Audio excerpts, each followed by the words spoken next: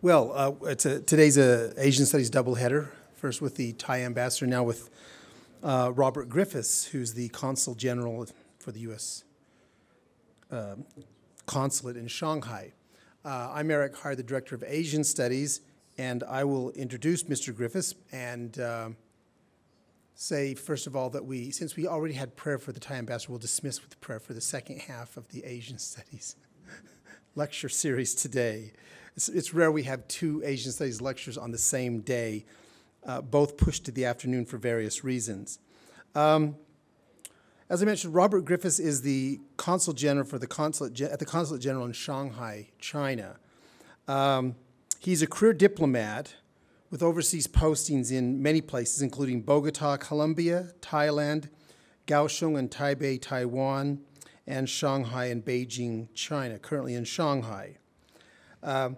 He has also served in the Bureau of Economic Affairs as a deputy director for mainland Southeast Asia, and also he has worked in the Asia Policy Office of the Office of the Secretary of Defense in the Pentagon. And he also served 1 year in the office of U.S. Senator Harry Reid from Nevada, and Nevada is Mr. Griffiths' home state. He speaks both Thai and Chinese, and he is married and has 3 grown children. So I'll turn the time over to you, Robert.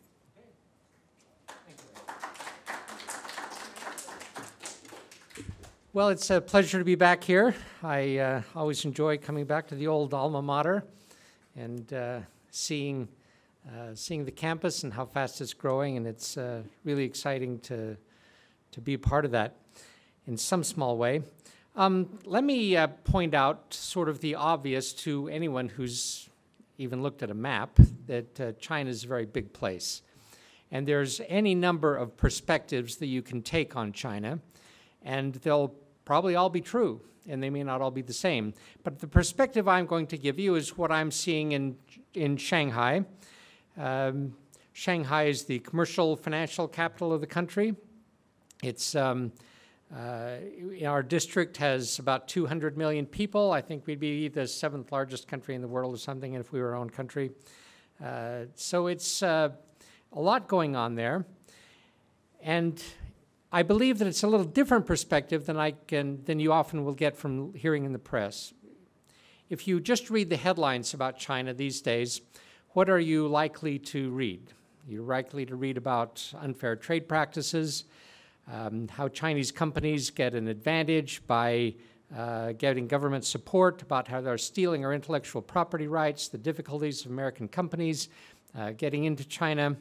You'll hear about human rights problems. You'll hear about Chen Guangcheng, the blind activist, you may recall, who was in the news a while ago, and the difficulties that he had. People in China can get sentenced to labor reform camp, which basically is a gulag, without any trial, just if the local security officers want to take care of a problem. You've got, in recent couple of years, a very aggressive regional policy, growing military capabilities, confrontation regarding islands in the East and South China Seas. And most recently, you've probably read about the cyber attacks that the Chinese PLA has been conducting on not only U.S. government sites, but a number of U.S. businesses as well. All that is very true, and those are very serious problems. I don't mitigate them. I don't want to mitigate them at all. And indeed, a lot of attention is being played by the U.S. government to resolving all these issues. But to me, it's important also to see all those issues in a context, in the overall U.S. bilateral relationship.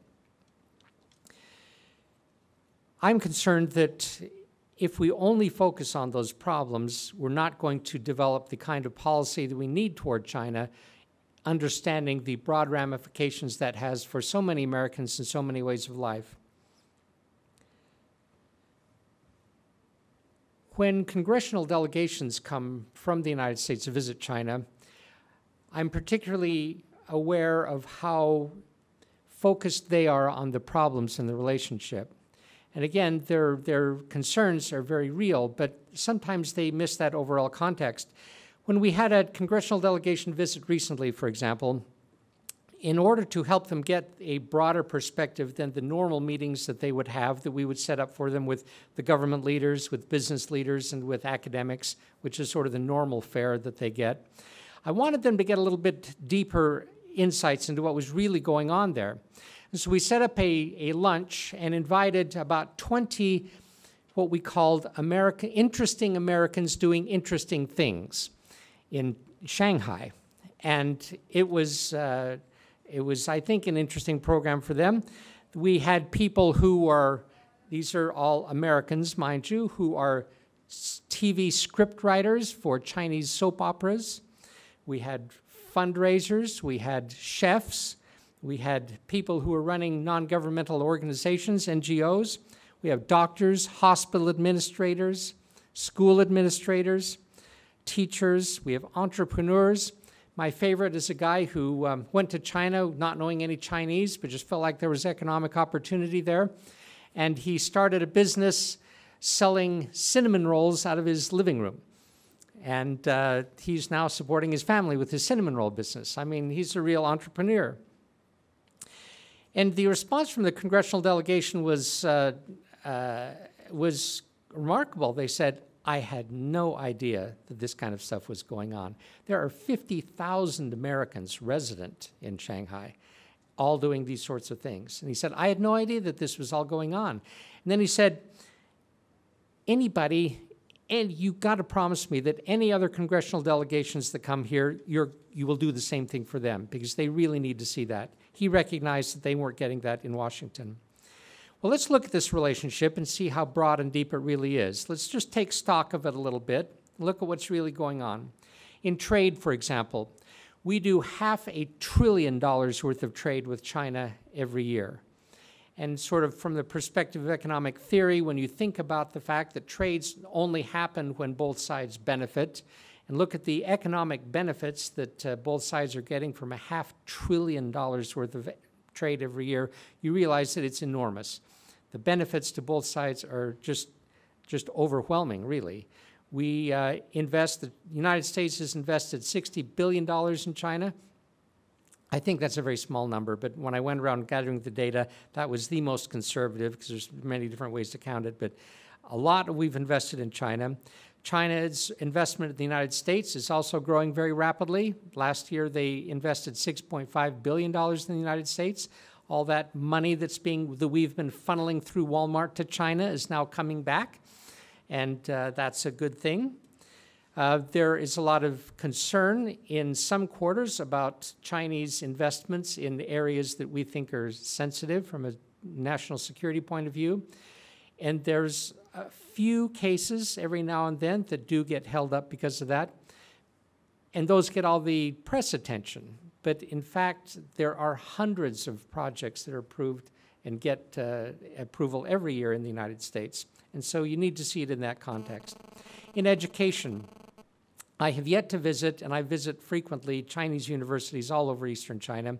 I've yet to find one that doesn't have some sort of program of exchange with the United States. And I'm also not aware of any American university that doesn't have some sort of exchange program with China. BYU, of course, has extensive programs with China. And even the smallest campuses of colleges that you wouldn't even have heard of necessarily have something going on with China.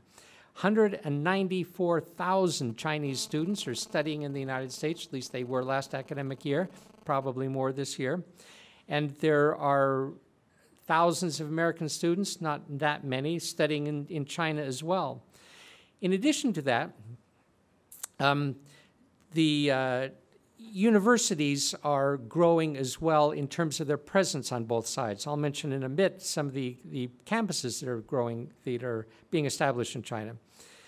The study of language is also binding the two countries together. All Chinese students study English as a part of their normal school curriculum up through high school and then in college as well. The demand for U.S. teachers of English in China is huge. Anybody who wants to go to China, if you're a native English speaker, you can go and you can get a job. Every school at every level in China is looking for instructors. They have money, and there is a great appetite to learn English. Chinese programs in the United States are also expanding exponentially. I spoke with someone from the state of Utah, actually, in Shanghai recently, who claimed that there are a greater proportion of elementary students in Utah are studying Chinese than any other state in the Union. And that's amazing. And there's a great deal of interest on both sides in learning the languages. In energy and environment, we have huge exchange programs, more than with any other country except Canada. Shanghai alone, we have about 100 US scientists from the top national labs and universities who come to Shanghai every month, and they're doing exchange programs, joint research programs, and in all aspects of energy and environmental cooperation. Travel and tourism. We in Shanghai have greatly expanded our own visa services. In Shanghai, the number of people who are applying for visas has doubled in the past 3 years. And mind you, in the United States has to interview every single visa applicant, not like other countries that process them without a face-to-face interview. So the burden we have is quite considerable. We interviewed over 400,000 Chinese for visas last year. And, do the math, that's a lot of interviews. But we are not shying away from it. We have added, we've doubled the number of consular officers that we have. We are doubling our visa space to process them. And we welcome that. And all of our facilities in China, the embassy and the other consulates, issued about 1.4 million visas to Chinese to come to the United States. And about 1.1 million Americans went to China last year. Chinese visitor spending in the United States by Chinese visitors contributes about $10 billion to the U.S. economy every year. And so there's an enormous impact on trade and on jobs in the United States, job creation that money ends up going to. In Las Vegas, if you spend much time there, and that's my hometown, so I hope you do, the hotels now are focusing on Chinese New Year and the tourists that go there then, and they're completely decked out as if you were in China. They've got all the red lanterns and all the festivities there, and they really are catering to the Chinese market in a way that is phenomenal. On the government side, we have the annual strategic and economic dialogue, plus 94 separate bilateral dialogues going on between the United States government and the Chinese government on a whole range of issues. President Obama met with Hu Jintao 7 times in his first term, and that'll undoubtedly continue at a similar pace in his second term with the new President Xi Jinping.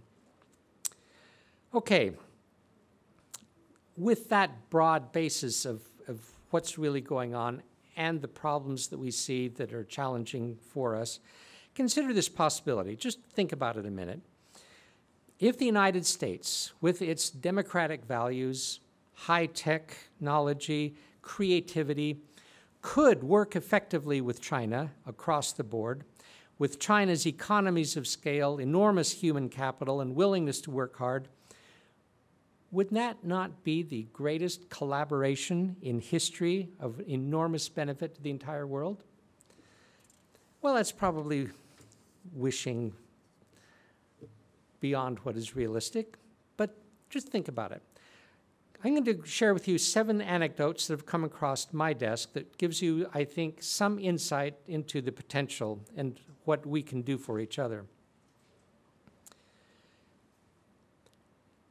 Right now, the highest, most modern and beautiful buildings that are being built in the world are being built in China.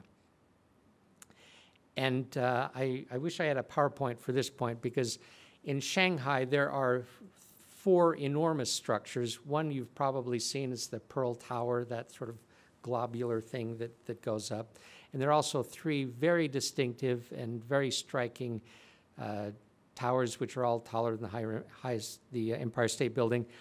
The tallest building in Asia is currently under construction there. Really showpiece architectural things.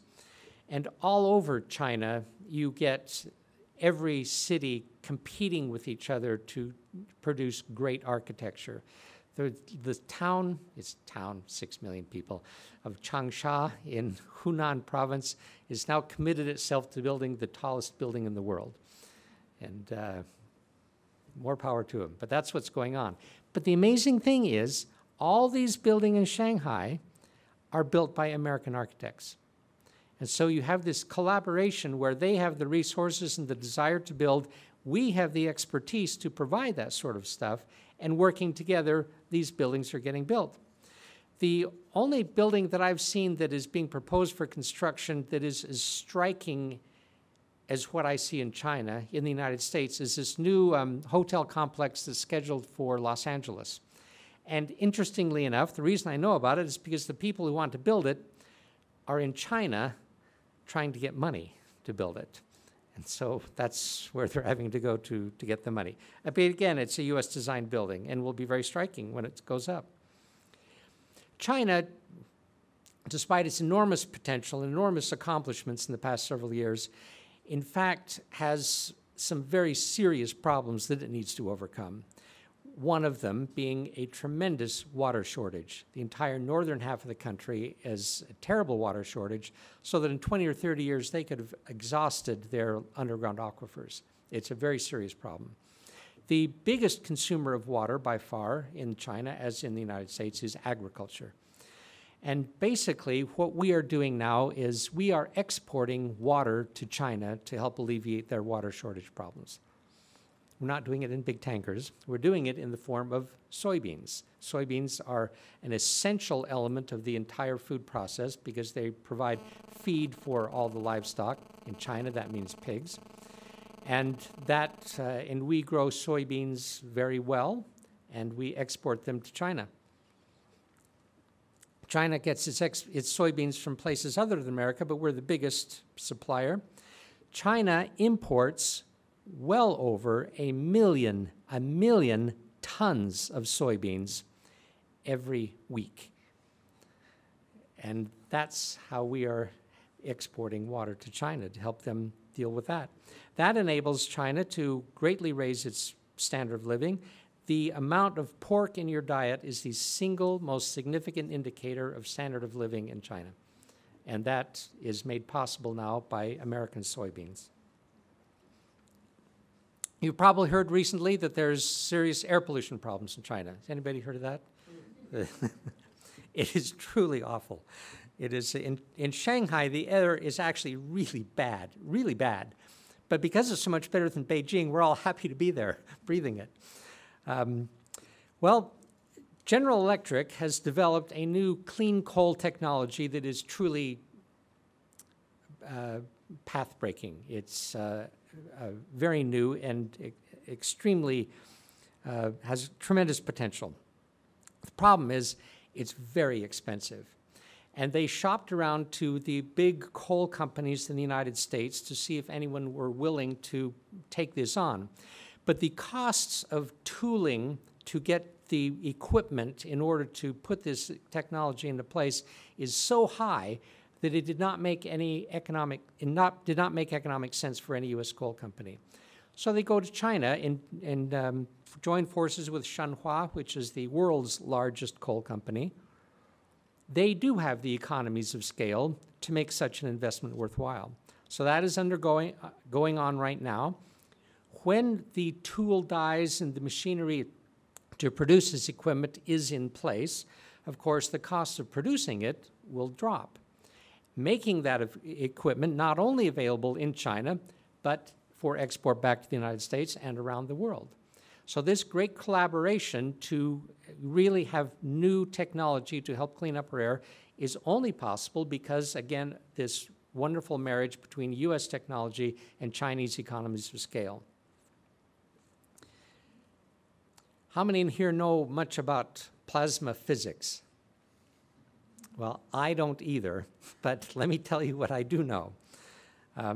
Actually, this goes way back. When I was a student at BYU, I was taken into an underground laboratory under the Eyring Science Center, which I didn't even know existed, and BYU was doing a cutting-edge new technology called magnetic containment to produce fusion.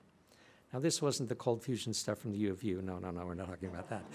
This is the real thing. It didn't, it's a very long-term development process, and I don't know if they're doing anything at BYU now, but this technology has been taken over, and the leading labs are at MIT and in Princeton, and in a place called Hefei, Anhui province in China. The tokamak reactor, and that's what these things are called, are collaborative events. And the tokamak reactor that was produced in Hefei was done largely by assistance from American scientists who went over there. Now, the reactors in Princeton and MIT contained the reaction. You create a magnetic field that then forces the nuclei together, and that's the fusion that then releases heat and then potentially will be able to generate electricity when you get the technology right and you can sustain these reactions for a long period of time. Well, these, the first generation of these tokamak reactors could contain it for maybe 1, maybe 2 seconds. If you could get a 2-second containment, that was quite a successful experiment. The tokamak reactor in Anhui province is running them for over a minute, which is quantum leap up in the capability. Anyway, to make a long story short, not only are we cooperating on building these things, but right now the reactors at MIT and Princeton have been closed. And for now, if U.S. postdoc plasma physics students want to do their research, they go to China. And they hook into this plasma physics reactor that we helped construct there. And thank goodness it's there, or that we wouldn't be able to have our students go there. International education. The president of New York University, a man named John Sexton, he has a vision that, and in this vision, he says that in another generation, no one will think that they can get a bachelor's degree in a university just in one country. That the standard education will be between different countries. You will study in different countries. And not just as sort of a study abroad program, but actually visiting campuses in the other countries. New York University, for example, has a new campus in Abu Dhabi that's been going for a few years. And this fall, they will begin a new campus in Shanghai. Also, just west of Shanghai, Duke is opening a new campus. Just south of Shanghai, a university called Kean University from New Jersey is opening a new campus. This is an American campus. It is the same curriculum, probably not as fulsome a selection of classes, but the same curriculum that they have in their home campuses back in the United States. The professors are American professors who have been brought over and they're teaching there. The only thing that isn't American is the fact that the Chinese built the facility to American specifications. It will be like attending university. You will get the same degree in China from Duke that you would in North Carolina. And this collaboration is enormous. Again, it's the American sort of software and Chinese money and hardware that are making this happen. How many have heard the company called Wanxiang? No. How many have heard of the Midwestern Rust Belt in the United States? The two are related. Wanxiang is China's largest car parts manufacturer. And China, as you may know, is now the world's largest car market. More cars are sold in China than are in the United States. And Wanxiang is a private company. It began during the Cultural Revolution by a guy running a bicycle repair shop in Hangzhou, China. And he has parlayed that over the years into what is now this huge, huge conglomerate. Well, they are very interested in getting into the U.S. market. They are going around the Midwest and did in the past couple, 3 years after the recession in the United States, and many of these companies were going bankrupt. He would buy them up and keep them from closing and infuse more capital and make them into going enterprises again, preserving these American jobs. It's been a challenge for Wanxiang. They had never before had to deal with the United Automobile Workers, and that was a hurdle for them to get over. But they did, and they learned how to make peace with the unions, and these companies are up and going now. Most recently, they purchased a new battery company that produces batteries for electric vehicles, A123, that's been in the news. And again, they rescued it from bankruptcy and will keep that company going and keep all those American jobs in America.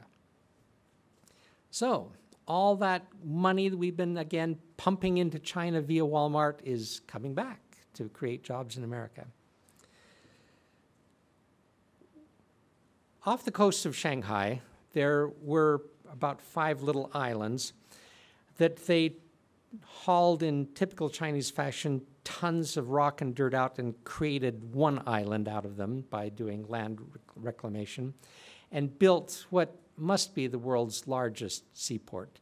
It has these cranes for, that pick up the containers just as far as the eye can see in both directions. It is just huge. I was visiting there, and coincidentally, there was a team from the U.S. Environmental Protection Agency there. I said, "Well, fancy meeting you here. What are you doing here?" I said, "Well, we are trying to introduce to them a new technology that is environmentally friendly." Turns out that all ports around the world have a huge pollution problem when big ships come into port. Now, when they're going across the ocean, they use the cheapest possible fuel, which is also the dirtiest fuel, fuel oil, the bottom rung out of the oil refineries. But it's dispersed in the ocean, and that's probably as good a place to burn that kind of stuff as if there is anyone. Well, when they get into port, they're still burning this stuff to keep the ship going while it's in port. And it's a tremendous pollution problem in all these harbors. So what these EPA guys were doing was they were explaining to China how you can build a power plant with some cleaner energy and then run cables out to the port. And so when the ships come in, they just plug in to the electricity and they can turn off their engines and not pollute the port anymore. And this apparently is a pretty big deal for port operators to be able to have clean water in the port rather than this terrible pollution. And I said, "What? That sounds great. Glad, but why are you here? Why are the U.S. taxpayers paying for this?" And they said, He said, "We introduced this technology in Long Beach and thought it was great, but we could not get the ship owners to retrofit their ships to do it because it was just too expensive. And if the only place they can plug in is in Long Beach, it's just not worth it. So if we can get China on board and have this technology available in China, their economies of scale plus the U.S. economies of scale will then change the calculus for all the ship owners, and it will be worth it for them to make the investment to put in this technology so they can do electricity when they pull into port." Again, it's this, when the United States and China work together, the benefits for everyone can be enormous. Okay. As I said in the beginning, China is a huge place. Everything that's going on is big. You can have many different aspects of U.S.-China relations, but I've tried to share with you today what I think is an important dimension of it to appreciate the depth and the breadth of what's really going on between the United States and China. And put all the problems that you hear, which again are very real, but at least in that context. Every week, 60,000 people cross the Pacific Ocean between the United States and China, doing all sorts of things, as you can imagine. So I think that as we move forward, if we can recognize the tremendous potential in the relationship and both sides can think more clearly about the benefits that we can get if we work together, hopefully that will mitigate some of the challenges that we face. That's all I have to say right now, and I would love to take some questions or dialogue. Eric, what would you like to do? Sure. Do you have a microphone? Do you want to do that in recording this? I need to check on that.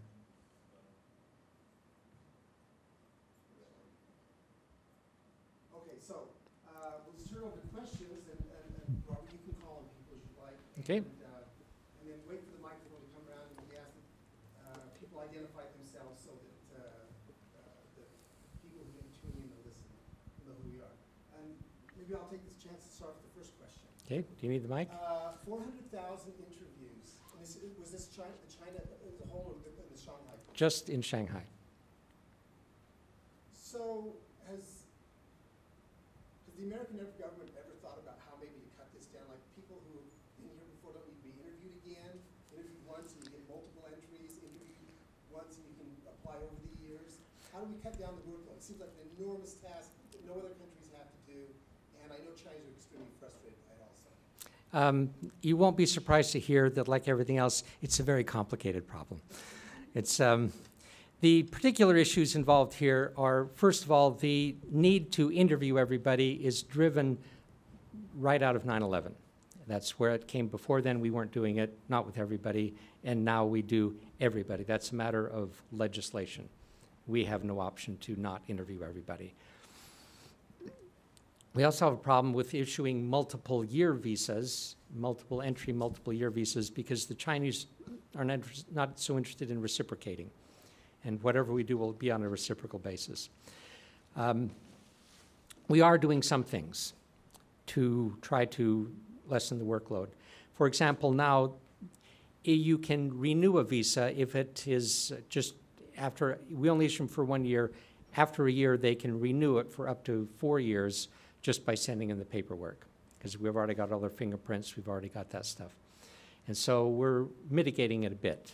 But right now, we still, the numbers are continuing to grow, and we are building like mad to try and accommodate that growth.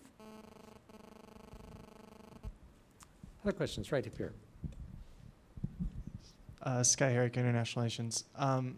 Obviously, there's been a lot of tension lately in the region with North Korea, but also with America's push from Europe to the Pacific, and a lot of just interesting security questions going on. So how do you have to, you've highlighted a lot of the economic ties that the United States and China have, which is very strong, but how do you see those playing out with the very tentative like security situation in the region? China has a hard time believing that their rapid rise doesn't make us mad. They just can't believe that we really don't want them to not, grow and become powerful in the world. Our position, of course, is that, look, as long as people play by the rules, let the chips fall where they may. We don't expect to be #1 in the world unless we're the most competitive in the world. We're willing to take that on. And if China grows and prospers, that's great. Anyway, so with that sort of a mindset over there, they look at, say, the pivot to Asia, and they think, aha, you see, they are trying to contain us. They're sending their military over here. They're, going to do all that. It's largely just misunderstanding. The so-called pivot to Asia isn't anything new. It's a simple recognition that our interests in the world are shifting. And most of our trade used to be with Europe. Now most of our trade is with Asia. So is it any surprise that we would have a bit of a shift in our other resources to recognize that change in our interests? It's not just economics and trade. I mean, all the examples I gave you, there's so much going on in every field, more in Asia now than there was previously, and really with the rest of the country. What the Obama administration did early on was try to refocus the energies of the country after the wars in the Middle East to something that in their mind was more positive and going to be more beneficial to the United States, at least economically, in the long run. And that was greater engagement with Asia. And in Asia, China is the biggest player. But this really isn't a new idea. I mean, other people have figured this out before. Back in, I think it was 2006, but I could be off for a year, Secretary Rice moved something like 230 diplomatic positions out of Europe to Asia, mostly to China. clearly recognizing the same thing, that that's increasingly where our interests were. And so this is, in a way, sort of a no-brainer.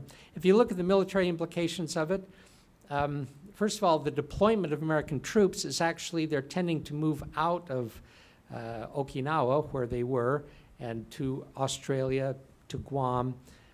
That's getting further from China, not closer to China. It just, for a variety of very complicated reasons having to do with our situation in Okinawa and other places, it's a prudent thing to be doing. We are very interested in maintaining a robust presence in the region. We continue and will continue to have a keen interest in making sure that shipping lanes are open all throughout and around Asia. Our ally Japan is completely dependent upon oil and trade through the Malacca Straits and the South China Sea, and they depend on us to make sure that that trade goes openly. Actually, every country depends on us to make sure that those sea lanes are open, including China. And so a lot of the concern that the Chinese have on these issues is misplaced. We are rebalancing our assets, military and otherwise, to that part of the world, but it's not out of some nefarious realization that we need to contain China. We don't need to contain China. We just want to encourage China to play by international rules and norms, and that's fine.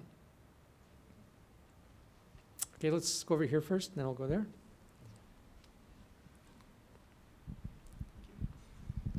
Zach Phillips, political science. So you talked a lot about Shanghai, and as you said, China's a really big place. So I'm kind of wondering if you could highlight the differences between a city like Hong Kong and Shanghai. Like, what are the differences, and should one city be more like the other, and how do we play into that? Hong Kong is a great place. Of course, it was a former British colony, so it has a sense of rights that doesn't exist on the mainland. And even after reversion back to China in 1997, it has continued to enjoy a set of freedoms and openness that is not enjoyed on the mainland. It has it doesn't have full democracy, I guess you'd say, because the election process isn't fully democratic, but it's does pretty well in that regard. There are differing viewpoints expressed politically and in other ways. Religions, non-governmental organizations all flourish in Hong Kong. If you compare that with China, or with Shanghai in particular, because of the overall policies that are on the mainland, it's not quite as free, not quite as open. The government is much more controlling than it is in Hong Kong. Economically, on the other side, when I was a geography student here at BYU, I learned this concept of hinterland. And Shanghai has a huge hinterland all up the Yangtze River Delta. Hong Kong lacks a hinterland because it's pretty much a city-state. So if you wanted to plot out the economic trajectories, you could make a good case for that Shanghai is going to do better than Hong Kong in the long run. Hong Kong, of course, is very aware of this, and they are trying to specialize, find niches, provide services that the mainland can't, and still maintain their robustness economically. And they're doing a pretty good job. The real question before China and Hong Kong and the rest of the world really is how far China will go and how fast to liberalize its currency, with lots of ramifications for trade and capital outflows and that. And if and when that happens, and it won't happen quickly or totally, it'll happen incrementally, but there's a lot of talk and a lot of good reasons why China needs to move in that direction. That action will happen in Shanghai. The Shanghai authorities are ready to go right now, and they're sort of waiting to pull the rest of the country behind them. When and to the extent that they do that, that will put them in direct competition with Hong Kong, which to this point has basically been the leader in sort of international finance that way, because it has actually it has a fixed currency too. But anyway, they've been able to, for their long history of connections and that, to be able to provide those services in a way that the banks in Shanghai have not yet been able to. Shanghai is turned into a fabulous city. It has character, it has history, it has adopted a lot of outsider influence. Most everybody is comfortable living there. It has an American feel, it has a European feel, it's clearly Chinese. It's got people from all over the world there. It's a growing to real cosmopolitan city, and is really a place where you might want to put your money if you wanted to identify the great cities of the world into the future. Hong Kong is already a great city of the world, but it's hard to see how its trajectory can be quite as steep as Hong Kong or Shanghai. That's my personal view. I think we have one there, and then we'll come up here. Dallin Shane, you're studying business strategy. My question is, how is China responding to the developments in North Korea, and what implications does that have for China and Japan and South Korea relations? Well, sort of going back to the just the basics on it. China does not want a hostile or potentially hostile or even potentially unfriendly presence on its border. So it wants North Korea to remain as a separate state to provide a buffer to South Korea, where there are US troops stationed. It does not want that border to move up to its border. Probably even greater concern than that is they want to maintain, they are very concerned that if North Korea were to collapse from any scenario, military or otherwise, that they would have an unmanageable outflow of refugees into China, and they really don't want that either. So they have some very solid strategic reasons why they want North Korea to remain there. Now, that being said, it is an enormous headache for China to have Pyongyang behaving the way it is right now. And they repeatedly tell us, you guys think that we control those guys. We don't. Those guys are, well, I won't tell you what they say of them, but at any rate, it's a big problem.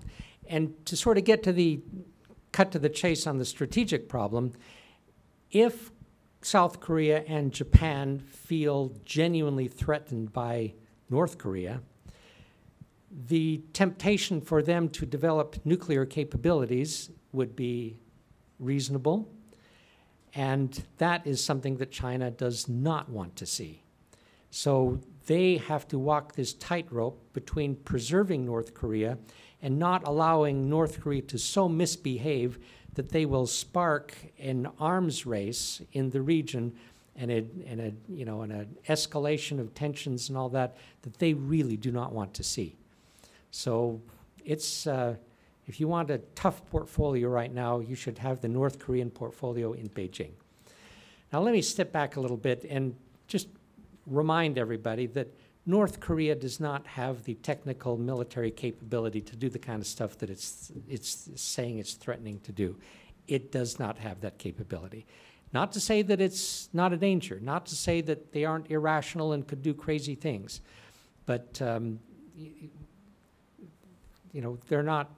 they can't do what they say they're going to do. And so most of this is, what's going on right now is there are annual military exercises between the United States and South Korea. We do them every year. They're important for our deterrent capability on the peninsula.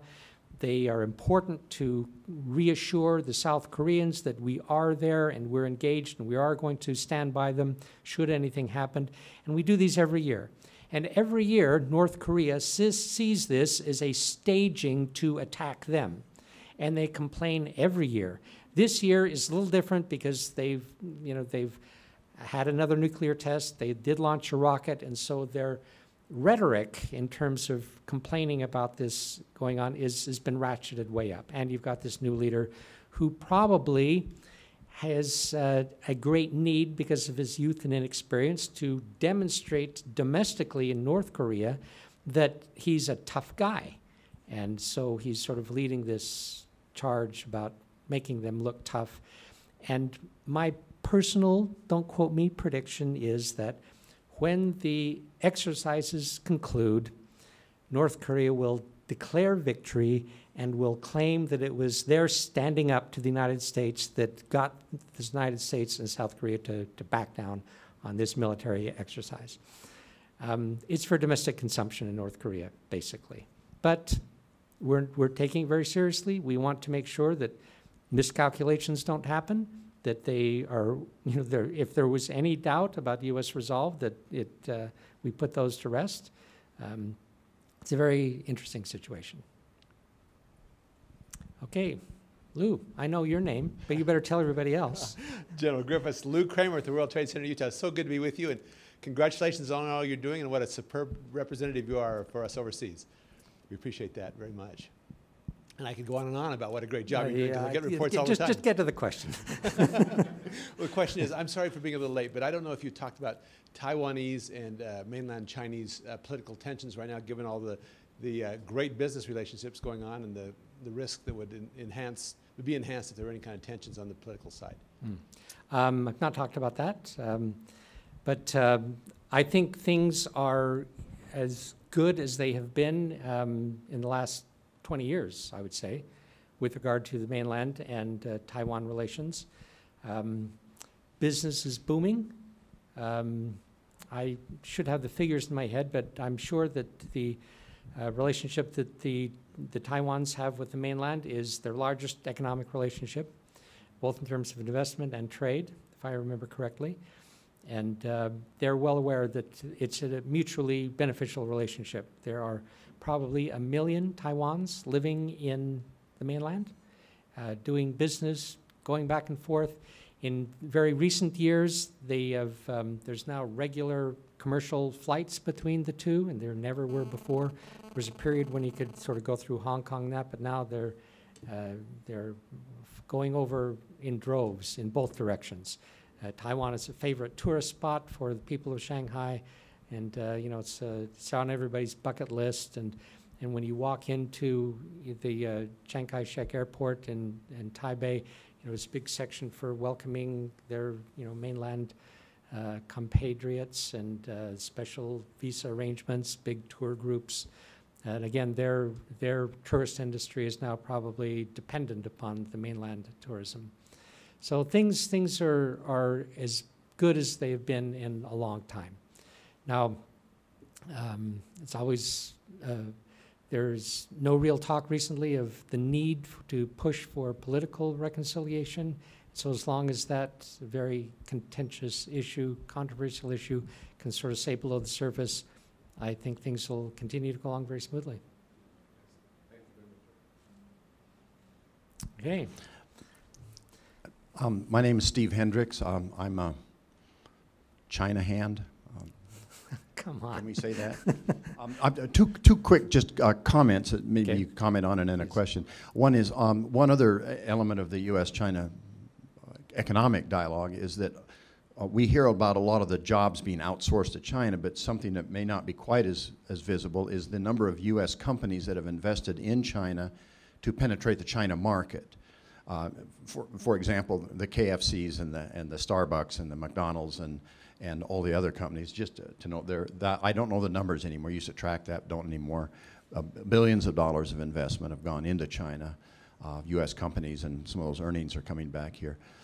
Another a quick note, well, let me just go to a quick question. On the North Korean thing, it's been suggested that every time North Korea misbehaves, it sort of enhances China's role as a power broker.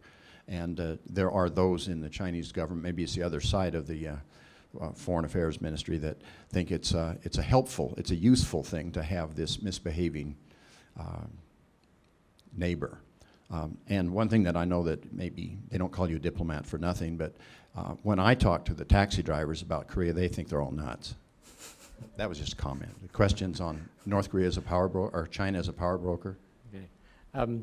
Before I get back to that, let me throw out the statistic that you may have been referring to. The Shanghai American Commerce recently did a study of all of its companies, and it's the biggest American Chamber of Commerce anywhere in the world in terms of number of companies. I can't remember, there are like 7,000 U.S. companies in Shanghai and another 6,000 in the neighboring provinces.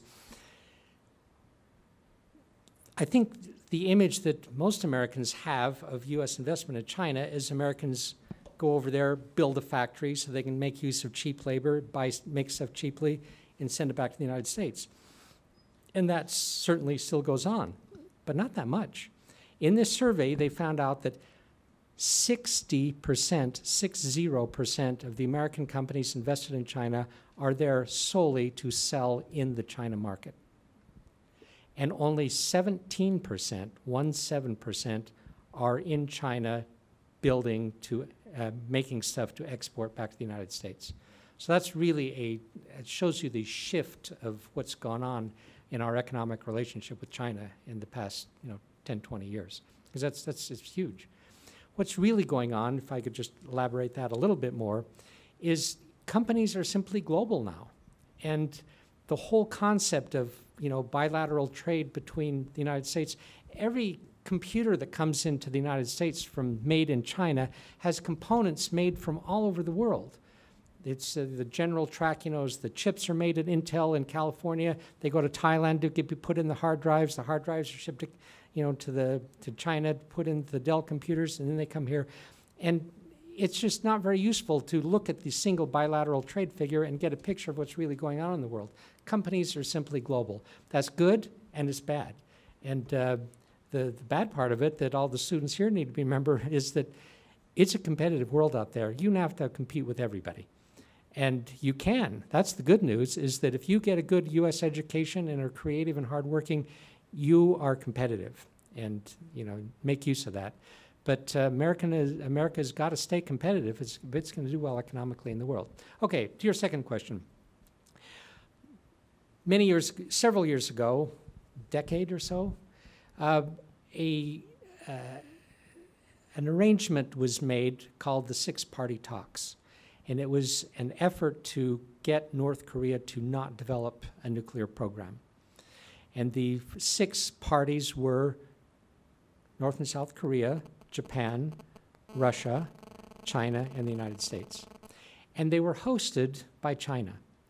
And China sort of organized the meetings and got everybody together. And that's the kind of more internationalist bend that some in the foreign ministry would like to see China do more of. But in terms of the current situation, I don't think that's working out very well.